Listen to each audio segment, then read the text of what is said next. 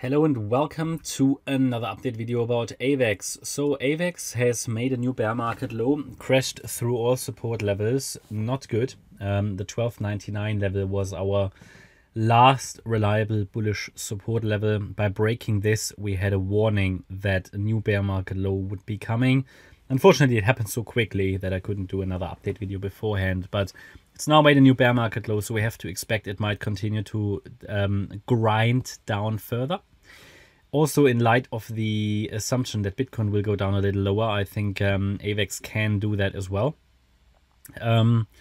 Yeah, we have a situation. I'm zooming out here a little bit, and the count still says 1212 on the AVAX chart. The problem is, if price breaks below the July 21 low, which was at $9.46, $9.50, then this chart will become very, very difficult. I could then only work with an overshooting B wave here, but it's completely unrealistic, and therefore it would turn into an ABC structure to the upside and a possible 5-wave move to the downside, which would put the chart into a long-term bearish perspective. So it definitely needs to avoid to break below the 950 level. Again, if it does that, or let's just measure that accurately, what was the low, but it might differ a little bit depending on the exchange.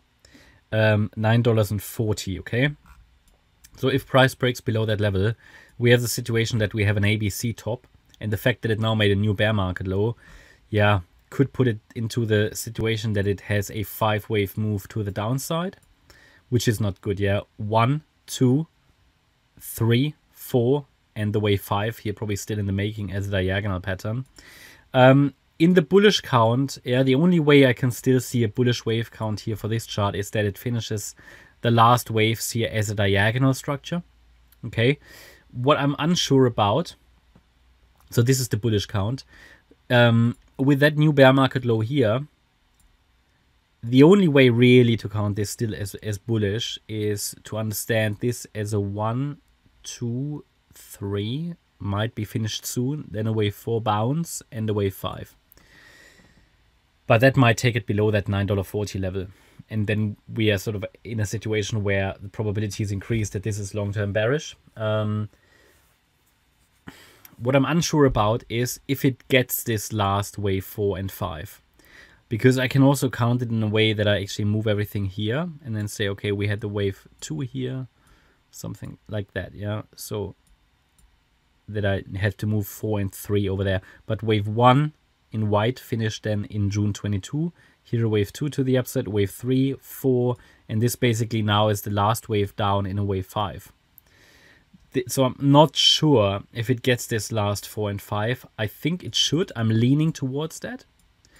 But I'm again, you know, we first need to see how price now reacts to support.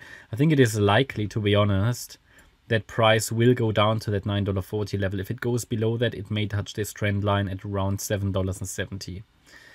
And yeah, then it's sort of, you know, then we're in a situation where I'm saying that anyway, you know, we first need to see if price turns around and gives us an impulse. Because at the moment, there is just no impulse to the upside. There hasn't been. And in this entire correction down, price hasn't confirmed at all any low in place. Now, I also didn't expect it to break through all support levels. However, with all altcoins, it's important to wait until we get a reversal. And we didn't get one, okay? So just be aware of that.